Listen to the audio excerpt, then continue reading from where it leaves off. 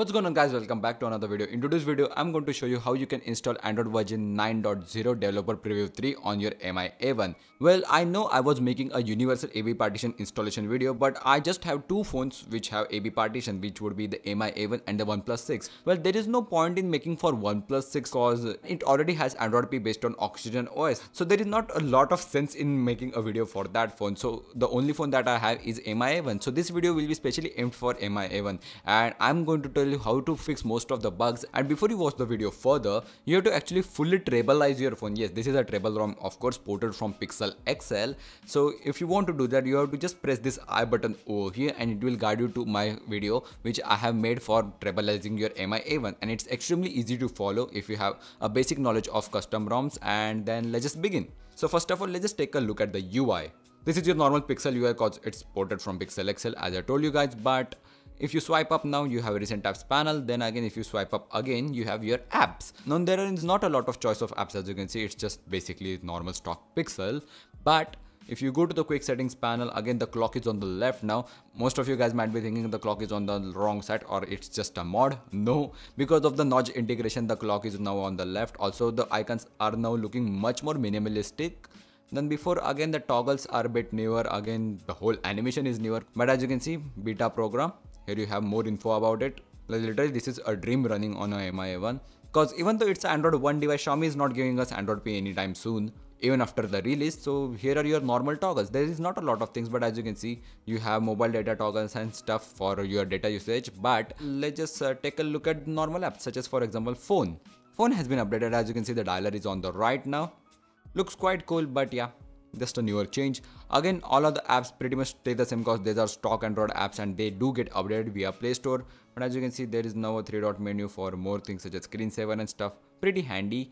And then the camera. Now this ROM doesn't come with a camera pre-installed, so this is a Google camera that I installed. And the portrait mode, Google HDR Plus, just works amazing. This camera is just mind-blowing compared to the stock MI camera that we get. And then again, we can also use flash while portrait mode and HDR, just amazing stuff.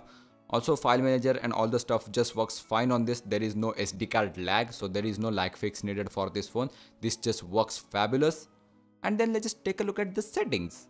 As you can see, looks quite new. Looks like .os to be honest, but .os actually is copied from this thing. But as you can see, it tells me to finish my setup. No thanks. Pretty much all the stuff is just the same from Android 8.1, but there are some additions such as for example, standard UI things. The volume panel is newer, as you can see. It's just from the side and you can now toggle it directly from the sound. Well, it's not as good as MIUI 10, but still gets the job done. Again, you can toggle it through here. Pretty nice touch. Then again, if you go to battery, you have adaptive battery, which I have to actually look at, but really looks cool, as you can see. Yeah, there are a lot of animations added by Google. Let's just go to display. Even adaptive brightness has a new animation, as you can see. Looks pretty cool. In the security, you have fingerprint scanner and everything fully working, which is a very nice thing. Then you have to send support cause it thinks it's a Pixel phone. Then you go to the system, about phone, not a lot of stuff, but if you go to the gestures, there are far more gestures compared to the Android 8.1. For example, you have swipe for notifications, then you have jump to camera, which was the initial one, then swipe up for home, which is just for navbar, but I have actually disabled on my MI A1. Then I can double tap to check the phone. Pretty much very handy stuff to be honest. And let's just go to the system update. As you can see, Android version 9, June 5 patch, pretty new. Not the July which we are getting now with the Android 1 ROM. Let's just go to about phone. Android version 9 as I told you before, and let's just explore the Easter egg. So as you can see, it's a trippy thing as if right now it will just stay for the beta or Google will change it once the Android 9 is official with the Pixel 3 release. Then let's just take a look at the recent test panel. I mean, I'm not a huge fan of this. I really like the 3D one, but this is quite handy compared to that one. But let's just now take a look at the installation. If you have already watched my treble video and if you have treble as your whole phone, let's just go to the top recovery directly. Once you are to the recovery, you have to just go to wipe, advanced wipe, Dalvik, system, data, and vendor. Yes, you have to clean flash your vendor because if it's patched, it won't work. So let's just wipe. There you go, successfully wiped. Go to install and first of all, flash the vendor. So select install image, flash the newest vendor, vendor image, confirm to flash. Once that is done, let's just go back to install. Again, select install image and then the actual ROM, which would be the Pixel DP3 for AB partition. Select for system image, confirm to flash. This will again take like a minute. Once that is done, let's just go to mount, mount system, mount vendor, mount process, mount just everything, and then go to install. And you have to just flash the post to 1 zip And just like the A only partition, you have to flash post 2-zip, not the 3. There is no 3 for AB partition, but the 2-zip would be specially made for the T-Sort, so don't use it on any end of another phone. This is to fix the camera and the Bluetooth.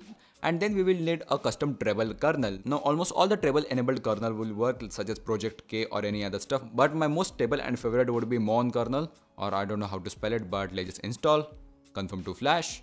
After the kernel has been installed, you are free to reboot the system. Yeah, you have successfully installed Android P Developer Preview 3 on your MI A1. Now the first boot will take almost like 5 to 10 minutes, but it's pretty fast cause it's a treble ROM.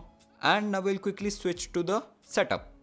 And we are back up. So there is nothing like a setup over here as if right now. So we will just take care of some bugs right now. So first of all, these stupid notifications. So for that, first of all, connect to the Wi-Fi.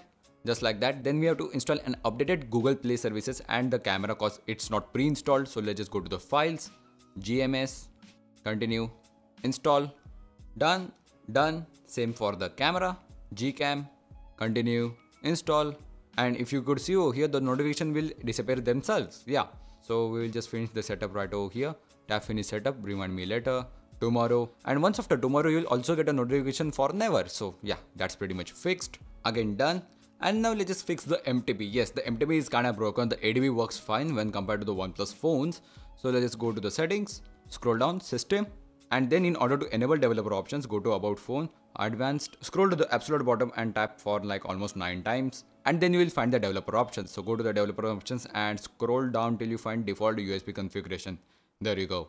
Tap on it and select the default for file transfer. Yes, this is the only method you can enable MTP on the MI1 as if right now. And then the MTP Fix would be coming soon. So subscribe down there for it. And that's pretty much it for the installation of Android P Developer Preview 3 for our MI1. I hope you guys enjoyed. And if you want more MI1 videos like these, please let me know in the comment section below. Be sure to subscribe and see you in the next one. Peace.